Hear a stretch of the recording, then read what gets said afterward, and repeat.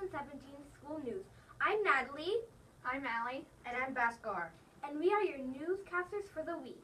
Please stand for the Pledge of Allegiance.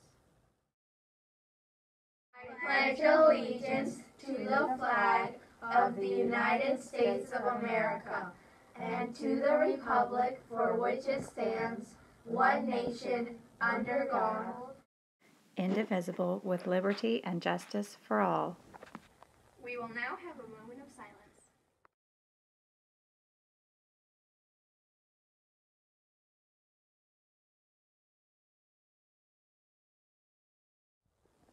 On to the news. The PTA Back to School Barbecue was Friday night.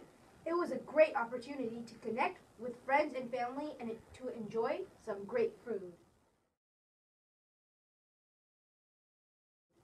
This summer, Fairfax County Public Schools held their first ever summer reading program, Book Year Summer. 26 of our Freedom House students participated, reading books and uploading their reading logs to the web. One lucky student in each grade was randomly chosen to win $50 to spend books on their choice. The grand prize winner from our school wins a new laptop to keep. Congratulations to the winners. Our first grade winner is Amelia Nunez. Our second grade winner is Sana Rayo. Our third grade winner is Camilla Nunez. Our fourth grade winner is Madeline Kenka. Our fifth grade winner is Sophia Linder. Our sixth grade winner is Bhargavi K. And the winner of the laptop is Marissa Yangson. Congratulations.